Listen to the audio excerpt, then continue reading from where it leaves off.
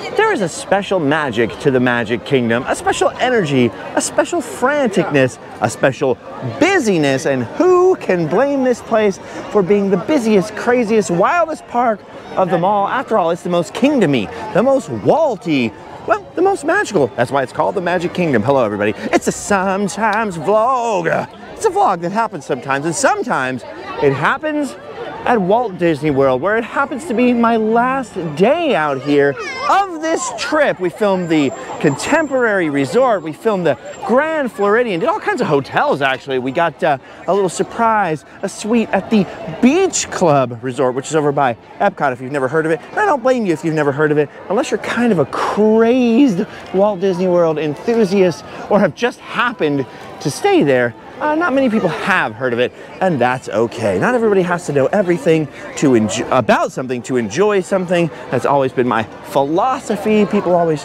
think of me as somewhat of a Disney expert. I don't try to be a Disney expert in any way. I'm just an enthusiast, and I love sharing what I'm enthusiastic about with all of my friends. Anyways, Magic Kingdom may be the most magical park. It's also the most difficult park to get into if you're just going into the regular parking, even with an annual pass and everything, and you go to park your car, you are gonna spend some time getting on the monorail, or like we showed in the whole video about the monorail the other day on the other Sometimes vlog, or, you know, hopping on board the ferry boat. Takes a while to get in, then you gotta get through the whole ticketing area, then you gotta come through the gates, and you gotta come down Main Street USA, and finally to the hub, and finally, into some lands. It's kind of worth it in a way because the presentation is like 10 out of 10. When they built this place, they were planning on that grand adventure. It takes an adventure just to get into the park. So by the time you're in the park, you are already on your adventure, unlike say pulling up and just walking in the front gate of somewhere and then having to begin it. By the time you get to Main Street USA, you've been on an adventure for quite a while. The outside world falls off in stages. I hope that was the idea behind the whole thing. And then suddenly, finally, once you're into one of the lands and about to go on one of the attractions, you are ready, you are primed, you are just itching for some action.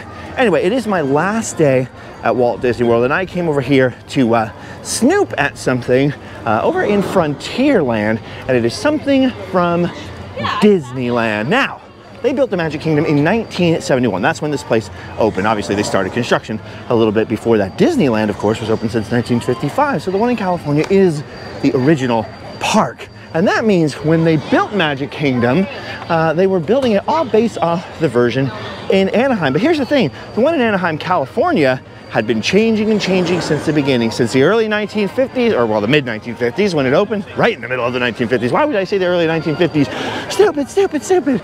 Anyways, since the beginning, Anaheim had been changing. They'd been taking out attractions. They had been adding new attractions. So much had happened. So much had changed.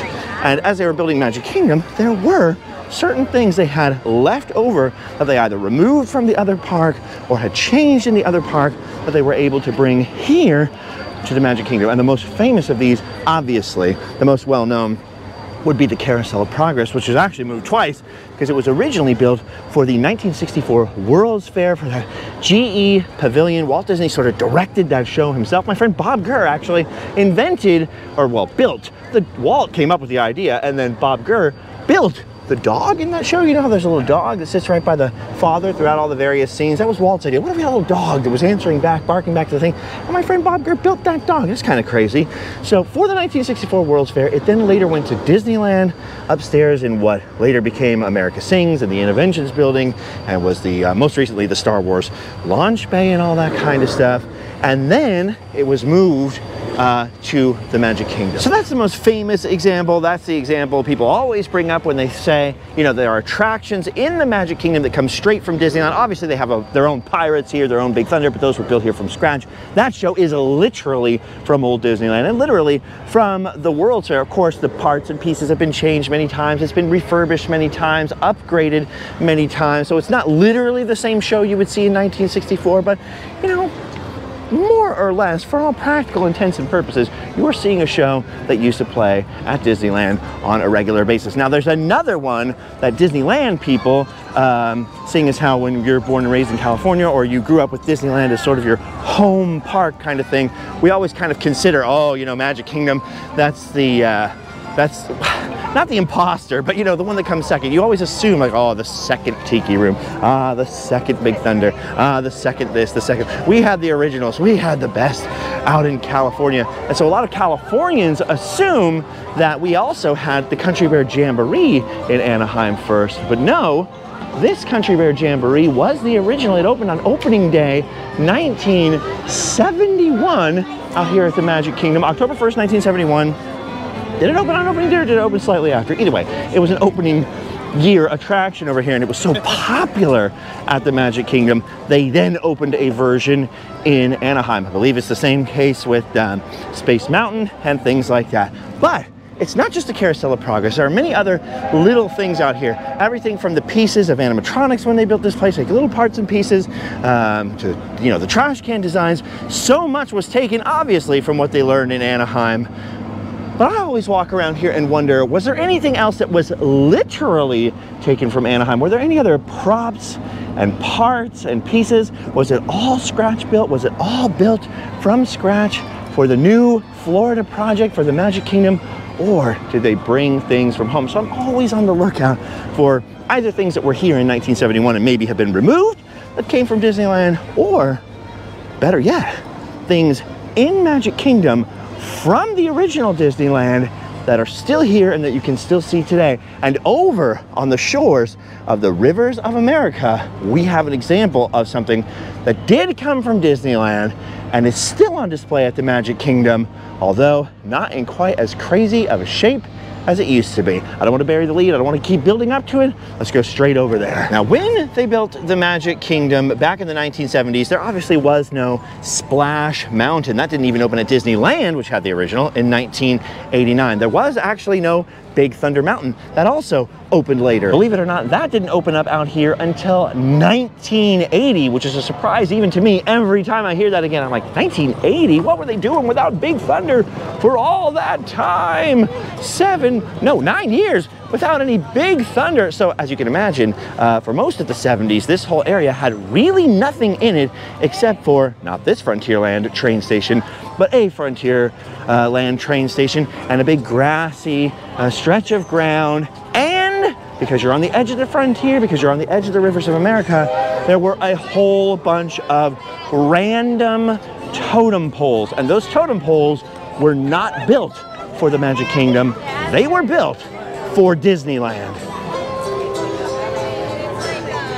Now today, obviously, we do have Splash Mountain, or what's about to become Tiana's Bayou Adventure. We do have the new train station down there. Actually, we should look at the front of Tiana's before we go, but we'll get to that in a second. We do have Big Thunder Mountain. We do have this whole riverscape over here with the entrance to Tom Sawyer Island. And so, as you can see, there are no totem poles around me, except back here beyond Big Thunder, and a place that you almost never see unless you're actually exiting from Big Thunder and just happen to wander down to the riverside, or if you used to be a smoker at the Magic Kingdom and used to use this old smoking area, which is still here but has a bunch of signs that say no smoking on them now. You might have never seen this, but down here, like I said, there's the Big Thunder exit down this path right against the rivers of America, visible from the bridge on Tom Sawyer Island.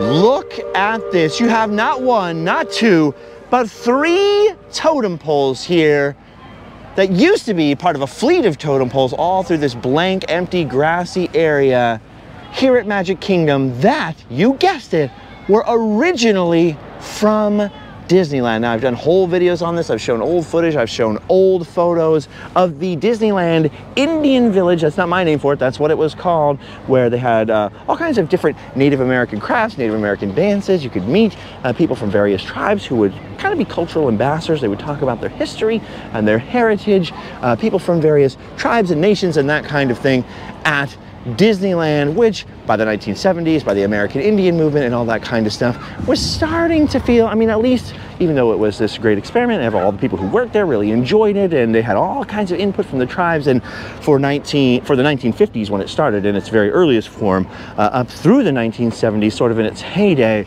they had all kinds of input from all kinds of different Native American peoples. It was very progressive for its time, but by the middle of the 1970s, like I said, American Indian movement, all that kind of stuff, just on paper, the idea of like, oh, we're gonna put Native American stuff in a theme park for people to stare at, it was just a bad look. It was just a little bit dated. And so the Indian Village, as it was called at Disneyland, went the way of the buffalo, as it were, and was taken out in favor of building Critter Country. Ironically, it's the success of the Magic Kingdom more than any kind of cultural sensitivity that led to the Indian Village's downfall, because they built the Country Bear Jamboree over there. That's why I mentioned it. We're bringing it all full circle. See what I'm doing?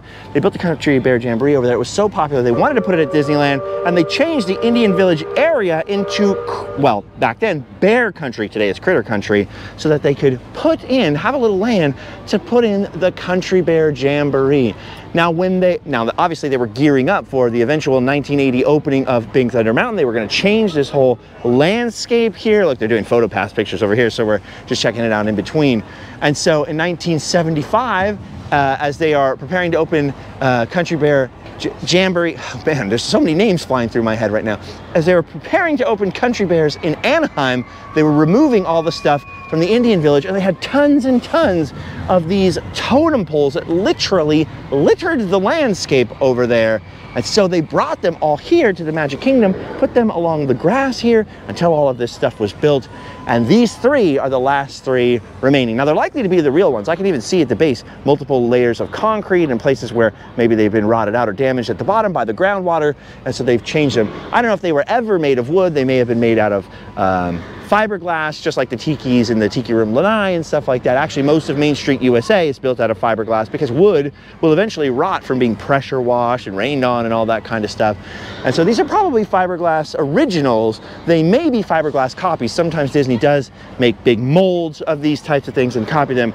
But since they've whittled it down to three, I'm assuming these are just three originals they have left. And I have sat here many times over the years, scrolling through the pictures that I have of the Indian Village. And I have a pretty good collection of the old Disneyland Indian Village photos. A pretty good collection. I've done some videos. I have a lot of old footage of different stuff, as you saw in the whole history video. And if you haven't seen that, go back, and it's very visual. It's less of my face and a lot more seeing what the park actually looked like back in the day. And I have sat here and figured out that yes, indeed, these are Disneyland original totem poles. Now, scrolling through most of the pictures online that you can find, my pictures didn't have a lot of the totem pole photos, or not pictures of all of them. There were so many at Disneyland, but a quick look through some of the Daveland photos and some other photos online, you will actually see this specific totem pole right here in the front. You will also see this middle totem pole. I haven't yet found an exact match for this one. Obviously, sometimes the coloring of them, because they've been repainted many times, will change things. Oh, you hear that? That's your steamboat a-coming. But I have confirmed visually that these two totem poles come straight from Disneyland themselves. And so that's awesome. There is still a little piece of the original Disneyland on display here, other than the Carousel of Progress. These props came straight from the Indian Village at Disneyland, our Frontierland, to this Frontierland out here in the Magic Kingdom. So there's a little tip, a little trick. You can ride on the Liberty Bell over here. It's not the Mark Twain at Disney World. Around the rivers of America, around there Tom Sawyer Island, and astound and astonish your friends with your crazy Disney knowledge that these actually came from the original Disneyland. So, like I said, they were building Country Bears here. Huge success. So they wanted to build one in Disneyland. They closed down the Indian Village. You know, it was good timing anyways. They brought all the Indian Village stuff over here to decorate this park. And look at that. There are three still remaining here. Ironically, at Disneyland, then built Big Thunder Mountain. It was such a hit, they wanted to put Big Thunder Mountain over here in the Magic Kingdom. They got rid of most of the totem poles, but three survived. Three little pieces of the old Indian Village. All that's left in Anaheim, and you'll know this if you saw my video about that, is what's now, well, not for long, the Briar Patch store that was under Splash Mountain. That little sod roofed, like grass roofed building right there, that was the old Indian Village trading post, or one of the little stores there. That's the only building surviving at Disneyland of its old school Indian Village. It wasn't the original Indian Village that opened in 1955. That was in a whole different spot over by Pirates. That's a whole long story. That's all in the video. What was I talking about? But anyway, the point is, this is all that remains. Other than that little log store, this is all that remains that I know of the Indian Village. Now, I remember there being more totem poles along the rivers of America, but here's the thing. These particular totem poles are not super authentic in terms of they weren't created in any kind of partnership with the tribes. These are some of the ones that just sort of got chucked out there. They're sort of good enough. Either designs copied out of books the best they could by Imagineers and stuff like that. Or later they had a bunch when they first even built Epcot and stuff like that, and some for Magic Kingdom that were carved, made to order, but carved by my friend Leroy Schmaltz at Oceanic Arts, including the huge Epcot totem poles. But then later, they actually went in and replaced those totem poles, those Oceanic Arts totem poles, with ones, I mean, I'm talking about recent history, I'm talking about this century, replaced them with designs that were made in partnership with Native Americans and actually carved, hand carved out by a Native American carver, and so much more culturally sensitive, much more, some would say appropriate. Actually, honestly, if I'm gonna stand in a theme park and look at a totem pole, and it's cool to have just anything and go, oh, your imagination, like it's cool to look at a fake pirate ship, right? And go, I'm imagining I'm there, I'm imagining I'm seeing a pirate ship. And so, you know, anything can captivate your imagination. You know, I'm imagining that's a real barrel, I'm imagining that's a real sack of flour instead of a big lump of fiberglass of concrete or whatever the heck that is. But if you tell me, no, this is actually a real thing and it tells this real story and it's actually authentic, that just makes it even better. So on every level, not just the cultural sensitivity level and all that kind of stuff, because yeah, there's a case to be made for keeping things just because they're historically significant because they've been in a theme park a long time ago. I kind of agree with that sometimes. But yeah, if you're gonna look at a totem pole, and especially since totem poles tell stories and they're very steeped in obviously deep cultural traditions that have never been broken, we still understand some of that. There are still people from tribes and nations who can tell us exactly what they are. And yes, by the way, you see those pipes there under the camouflage netting. Also one of my favorite Disney World secrets. I love how they set all this up for everyone to stare at. Gets all your attention, takes attention away from that. Weird. Anyway, the point is, I'm glad these are still here from Disneyland. It's cool that the Epcot ones were replaced. It's cool, although you can still find some Leroy Schmaltz carved ones inside the actual Canada store over there, but I'll show you that little secret in a future time. Which ones are which are very hard to figure out, but if you spend enough time with Leroy, you can kind of go, that's a Leroy right there. Anyway, but yeah, there you go. This is from Disneyland. These are from the original Disneyland. It's not an unknown fact. I've heard it bandied about before, but very few people actually come over here and take a picture of them. And obviously, if I could find them again in the mass of pictures of the Indian Village I was looking at last night, I will post side-by-sides of the ones here today, right now on the screen, with the old pictures of them at the park, because like I said, these two here I have matched up in the past. I have not found an exact matching old school picture for this one. Hey, maybe I will by the time I chuck this one on the computer and upload it for you to watch. This has been a long trip. Like I said, we filmed all those crazy suites. We've done a lot of crazy stuff on this trip. There was a whole gang of people that I had to meet up with. I met up with my friend Adam the Woo. I went to this thing called Swamp Fest. The video, his video is up on the Daily Woo channel. Instantly demonetized, crazy stuff. I fight pretty hard to keep this channel kind of family friendly and sort of, you know, open to everyone. And so I didn't think it would mesh well. Plus I don't want to get a strike in the whole thing. So a slap on the wrist, as it were, for all kinds of explosions and crazy things that are happening in that video. But I did post my version of it on Patreon. It's very similar to Adam's video. So if you'd like to check it out and you're not a Patreon member of mine, you can go over to the Daily Woo and check out Swamp Fest. We filmed some weird secrets of history in the Magic Kingdom here, some like oldies but goodies, some little weird things, some little secret things, some history that most people don't talk about, some that everybody does talk about. All kinds of crazy stuff has happened in the last couple of weeks here at the Magic Kingdom, and I am footsore, tired. Like I said, it's my last day. I'm ready to go home, ready to hug my family and spend a little time relaxing before going on to other non-Disney related adventures, some road trips and crazy things I got hopefully lined up for this year. We got to bring out new merch. We haven't had a new t-shirt in a long time, all kinds of stuff to do. So I have errands to do. I have people to see. I've got a life to live at home. So I'm looking forward to it. You know, you've been someplace long enough when you're in a dream landscape like the Magic Kingdom and you're going, can't wait to get home, can't wait to eat in my own kitchen, go to my own bathroom, sleep in my own bed, all that kind of stuff. Maybe she was looking for the smoking area and got disappointed. I don't know why that lady turned around. But anyways, this was the one last day that I had to pop into Magic Kingdom. I actually got my bags packed. I'm ready to drive away. Oop, someone's coming for a photo pass. Better get out of the way here. I'm getting ready to drive away and head out of the Central Florida, Orlando area and the Magic Kingdom, Disney World bubble, all that kind of stuff. So this is my last day to pop in, and I thought it would be appropriate, since I'm going back to Disneyland, obviously, in just a few days here, flying home, to check out one little piece of home here in the Magic Kingdom. And I thought it was even more appropriate to point these out. Very few people pointed them out, maybe because it's a sensitive issue, cultural sensitivity. I don't know, people are skeptical, scared to talk about that kind of stuff these days. I figured it was appropriate to point them out because you never know how long they're gonna last. Like I said, the big Epcot ones, which are iconic, were replaced to, you know, more accurately reflect actual Canadian, they're in the Canada Pavilion, to more accurately reflect North American native tribes and First Nations peoples and all that kind of stuff.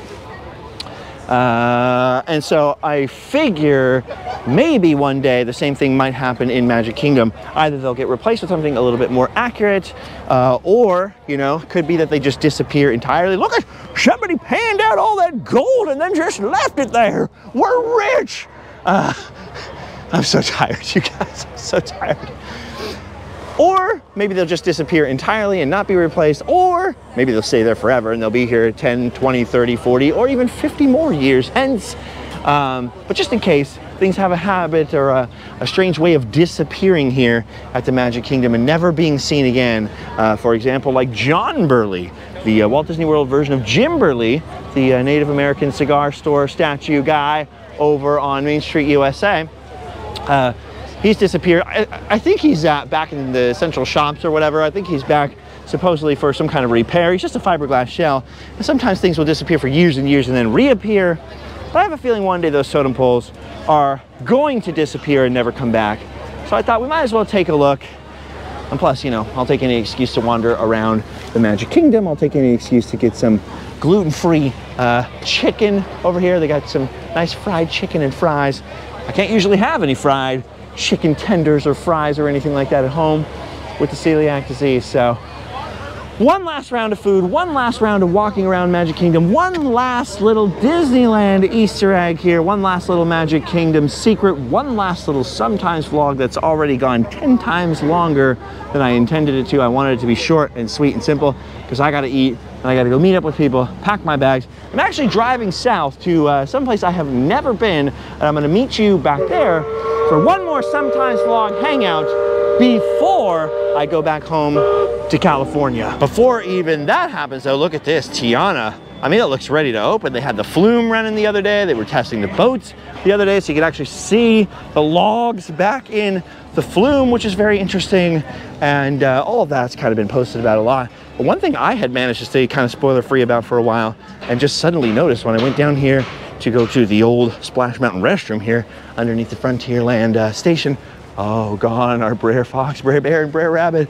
They're gone, but if you want to see their final day of operation, we got to film a pretty epic farewell to the Magic Kingdom Splash Mountain when it was closing down last year. Man, they built this ride quickly. The animatronics look insane. They look amazing. I don't know if you saw Imagineering post those. They look incredible. But this I had not seen. Sorry. That was a surprise to me.